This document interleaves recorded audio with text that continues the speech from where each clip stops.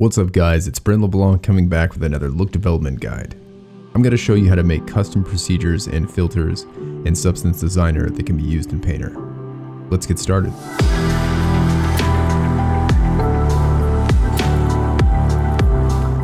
What I'm going to do today is I'm going to add some ornaments and some plank variation within this little door here. So today I'm going to be using some materials that were done by Mark Foreman in his signature series on Substance. And wow, this stuff is really amazing. So go check it out. It's on Substance Source. You can download it and modify it however you'd like. So I'm just going to use it as my base so that I can show you the different door variations you can do with like different ornaments and things like that. So yeah, go check him out on ArtStation or on the Substance website. His stuff is insane. And he just did a Q&A with Wes a couple days ago. All right, anyway, let's get started. Pull up a little bit of reference here.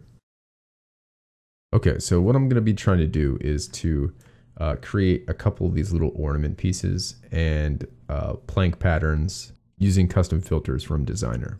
So let's pull up Designer. Okay, so now we've got Designer open. The first thing we're going to do is that we're going to create File, New Substance, and then scroll down to through your graph templates, Painter Filter, and let's call this Door Plank. Okay, so you're going to have an input and an output. Basically, whatever you're making in this graph, you need to hook it up into the output, and this will be the thing that's read by Painter. So I'm going to try to make just a simple plank pattern like this one. So let's start out with this little plank pattern here. So I'm just going to make a shape. And also to note, this is more of this is how you make filters for Painter, not a specifically Substance Designer tutorial. Then I'm going to make a tile sampler. Just going to stretch it out so that it goes on infinitely. And in the 2D view, if you just hit spacebar, it'll show you how your image is tiling. Now, one of the things that I want to do is I want to differentiate each one of these planks a little bit. I want to expose this X amount plank here. So how I can do that so that I can, in Painter, I can interactively move this. I can click on this little curve here, go to expose, and under input name, I'll make new, and we'll call this plank amount. As you can see now, there's this little blue curve here. So how we can access that is we just double click on our graph. Under input parameters, you'll see there's this new drop down tab called X amount. So I'll grab this identifier name, plank amount, the first one we made, and I'm going to put it under label. And that's what it's going to look like in Painter. And there's a couple different types in this drop down. Integer 1 through 4, a Boolean, which is just a true false statement. Integers are a whole number slider, and integer 1 is just one single slider. 2, 3, and 4 adds additional slider groups. Float is the same thing as integer 1, except float does decimals, and then string, I think, is for arrays or something like that. So I'm just going to use this integer. And then there's two types. There's slider and there's drop down. So I'm just going to use slider. And then there'll be a default value. The default is set to 7 right now. And then I'll do the maximum to like 30. And then I'll set the minimum value to 1. So minimum value is just the value that it starts out at. And then I'm going to have the step set to 1, which is how big a jump the slider makes. Okay, so to view what this is going to look like in Painter, you just click this little eyeball. It says switch to preview mode. So just click that. And now I've got this interactive slider that's changing my plank amount. And this is the same thing that I'm going to see in Painter. What I want to do is, this is going to be my control state. Okay, now that I got my control here, there's a couple different parameters that I want to expose. The color random. So I'm just going to click on this, expose. And this is set to a float value because it's going to go between 0 and 1. Okay. So now if I increase the plank amount, this will be an interactive value. Let's add in these kind of lateral ones. One thing I'm going to do is I'm going to expose the size.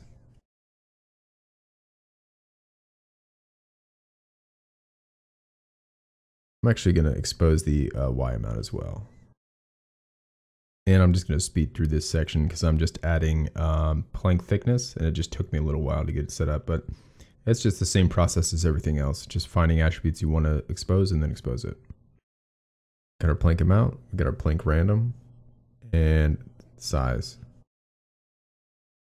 So now we've got all that exposed for Painter. So now I'm just going to add in these little rivets that are in each of these boards. Shape. This little shape here. I'm going to make a tile generator. And I'm going to drive the X amount here by that same value. So we'll do by plank X. Let's do a blend. Just making sure these line up. So let's try to see if this works. All right, awesome.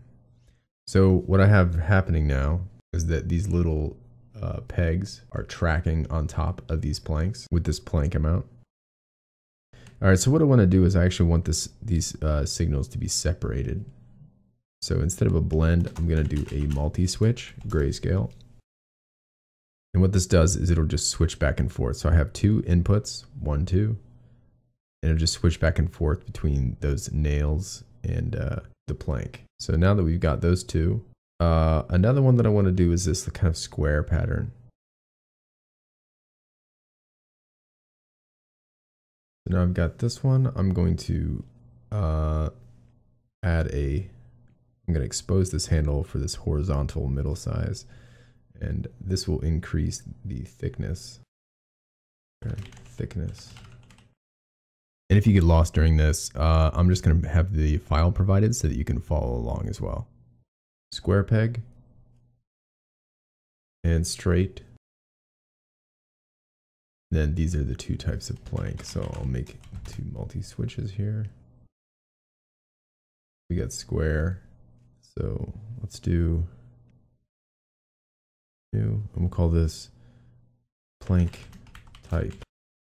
Call this rivet type. Let's actually switch the order. Squares always on the bottom. So I'm going to do another multi-switch, and this one is going to switch back and forth between rivet, plank, switch. All right, let's look at this. We got plank amount, color, size, plank thickness, middle size. Care about this grouping. All right, plank type, only 2. Rivet type, 2. Plank rivet switch. Okay, so let's see what these handles do now. So increase the plank amount, plank random, plank type, rivet switch, rivet type, and the 2 plank types. That one's not going to work that great, but I'm not going to worry about that one. That one's too inconsistent. Okay. Now let's see what we can do with this. So we've got the plank amount, plank color random, plank thickness, plank type, rivet type, and the rivet plank switch. And you can see it's actually a really easy graph. So what I'm trying to do is just create these controls. You could create these controls inside the actual material itself, but like this is just one use case. You can do this in many different ways. So let's just try to get this to work. All right, here we go. All right, so after I've got what I want, and we can always come back to it later, I'm going to save this package. So save as. Then I'm going to publish this SBSAR, plank rivet, default values, that's fine. Okay, so now that we're back over in Painter, what we need to do, import our resource.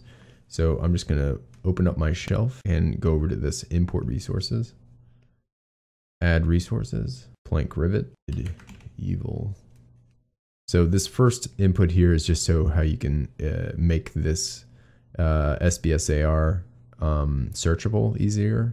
So I just put medieval in the name. So anything that has this tag medieval will filter in the search bar. All right, so I'm going to make this a filter. It's really kind of a procedural, but whatever. Current session and then import. All right, so now we got Mark Foreman's awesome medieval timber beam. Just modified it a little bit.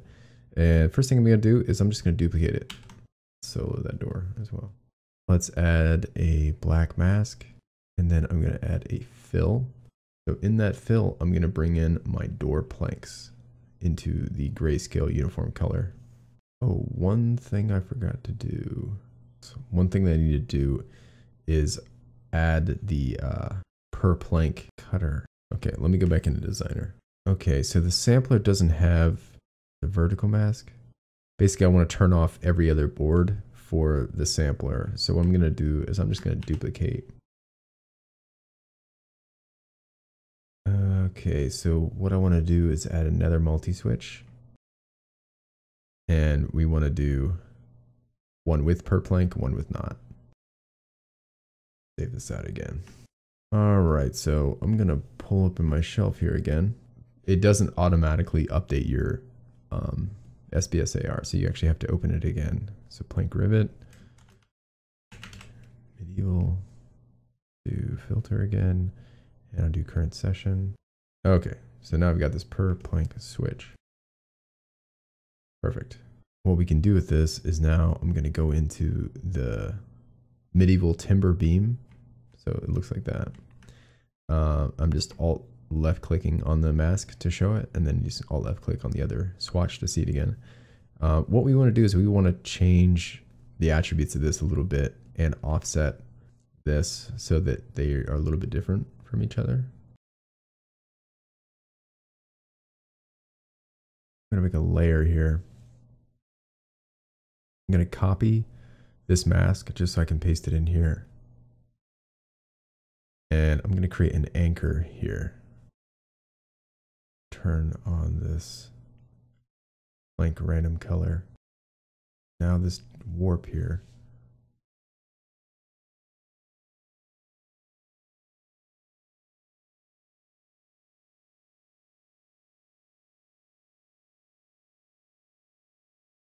Now I'm going to make an anchor for this this door plank. I'm going to make another height there. And going to drive this with a, oops, another fill, and I'm just going to use this, oops, this grayscale, and then do color or door plank control for a little bit of per plank variation here. And now I'm going to make another fill. I'm going to copy this layer because I just don't want to have to reset every setting. I miss being able to copy and paste so bad. Used to be able to just drag these. There's actually a ghost of what it used to be able to do. If you hold down Control in this little mask layer stack, you see this little plus? You used to be able to drag these layers and then it would duplicate it. You can see it even has the little icon.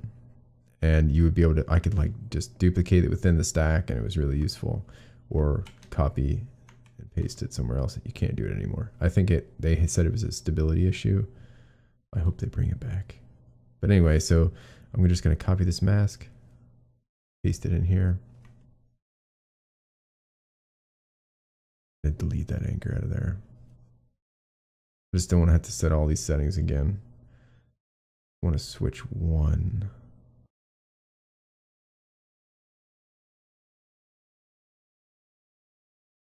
Okay. Starting to get there. So now we started out with this kind of base timber beam material. Now we've got probably a little bit of roughness offset. Change per plank. We could also do that with color. Or let's make a layer. I'm gonna copy that same mask, paste it into this one. Then I'm going to add HSL. And I gotta set this layer to pass through. So this is what we had to start, and then this is what we have now, and just kind of a per plank variation. One thing I want to do, let me just add a dirt real quick. This is concrete.